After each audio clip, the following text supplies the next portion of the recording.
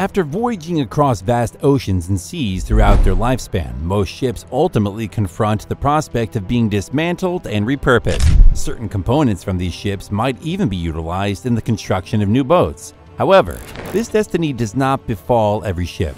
Instead, some find themselves transformed into wrecks or deserted shells, slowly corroding away in isolated and neglected corners of the world. Today, we shed light on these vessels, sharing their stories in this video as we begin our countdown. Number 10. Ever Prosperity Twin Ships. Sinking one ship due to mishap is unfortunate. Sinking two ships at the same location comes across as sheer carelessness. It's truly astounding to contemplate that such a scenario could occur, yet it unfolded in New Caledonia, within the South Pacific during the 1960s. What may appear as a solitary shipwreck in the images is in fact a depiction of two wrecks. In 1965, a Korean captain guided the Ever Prosperity, a Liberty-class ship from its home port in Monrovia, Liberia. However, as it approached the West Coast Barrier Reef, the vessel encountered difficulties and grounded. The ship's predicament was irreparable, resulting in abandonment. A subsequent decision by the Liberian shipyard led to the construction of another vessel of identical class and naming it Ever Prosperity. Astonishingly, this newly crafted ship ended up under the command of the same captain in 1970. He proceeded to wreck it in the exact location where the first mishap occurred. Both shipwrecks remain visibly present along the shoreline, with the 1965 version exhibiting better preservation than its younger counterpart. One can only hope that the captain reconsidered his role after the second incident.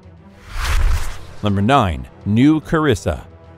Under the ownership of the Japanese company Nippon Yusen, the New Carissa served as a dry bulk freighter primarily tasked with transporting wood chips. The concept of a 36,000-ton vessel carrying wood chips might raise eyebrows, and you're not alone in this query. As is often the case in such narratives, the ship's crew had been cautioned against entering Coos Bay due to unfavorable weather conditions. Despite being empty at the time, the ship's captain directed the crew to drop anchor at a location 2 miles off the coastal line. The weather deteriorated rapidly, leading to an inadvertent movement of the ship.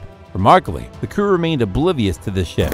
Consequently, the ship ran aground and eventually split into two sections due to hull breach. To prevent an ecological catastrophe caused by fuel spillage, the ship was deliberately burned using napalm. The bow was towed away and sunk in open waters, while the stern remained a fixture of the landscape until 2008, at which point it was dismantled. Some remnants of metal are likely still present in the shallow waters near Coos Bay. Number 8. Tangalooma Wrecks. For those intrigued by shipwrecks and possessing a snorkeling enthusiasm, a visit to Australia's Tangalooma Island resort offers a remarkable fusion of these interests. The Tangalooma Wrecks is a result of the Queensland government intentionally sinking 15 ships over 2 decades, starting in 1963, to create a haven for boat anchorage. These wrecks now serve as habitats for diverse marine life.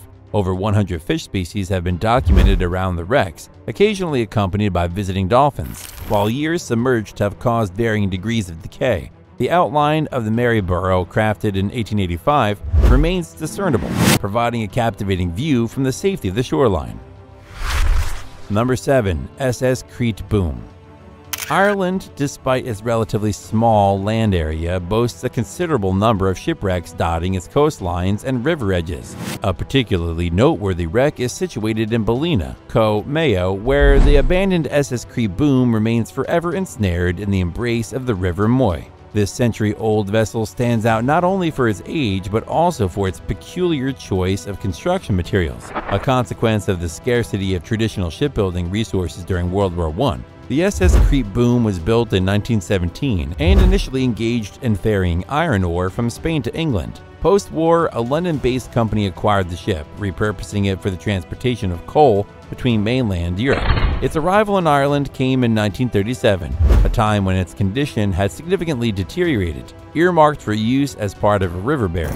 A tragic twist of fate saw the vessel encounter rocks during its journey, leading to flooding. While efforts to save it were limited, the ship was towed midstream, where it has remained ever since, a silent sentinel of maritime history. Number 6. Aral Sea. In Uzbekistan, the Aral Sea stands as a renowned ship graveyard. What was once a bustling fishing hub succumbed to this fate due to the Soviet government's redirection of two feeding rivers to irrigate the desert for cotton farming. The sea began dwindling in the 1960s, eventually cleaving into the North and South Aral Seas by 1987. As a result, numerous ships were forsaken by their owners, transforming the fishing towns into a haunting maritime cemetery. Number 5. USS Inaugural. In St. Louis, Missouri stands the rusted relic of the USS Inaugural, a strikingly identifiable wreck compared to the more enigmatic tugboat graveyard nearby. This abandoned ship was once a formidable Admirable class minesweeper, bravely serving in World War II, including combat operations in Okinawa. Her significance, however, was long behind her when she found her way to St. Louis. Initially repurposed as a floating war museum, the vessel was tragically upended by the devastating Great Flood of 1993, dragging her down the Mississippi River where she came to rest. Sunken and tilted, just half a mile away, access to her remained elusive for almost 2 decades, until an unusual dry spell in 2012 exposed her decaying hull. The forlorn sight was a stark reminder of her former glory. Unfortunately, her fate was sealed, deemed fit only for graffiti artists' canvases, and eventually sold for scrap, marking a somber conclusion to her illustrious history. Number 4. Concrete ship in Astrakhan.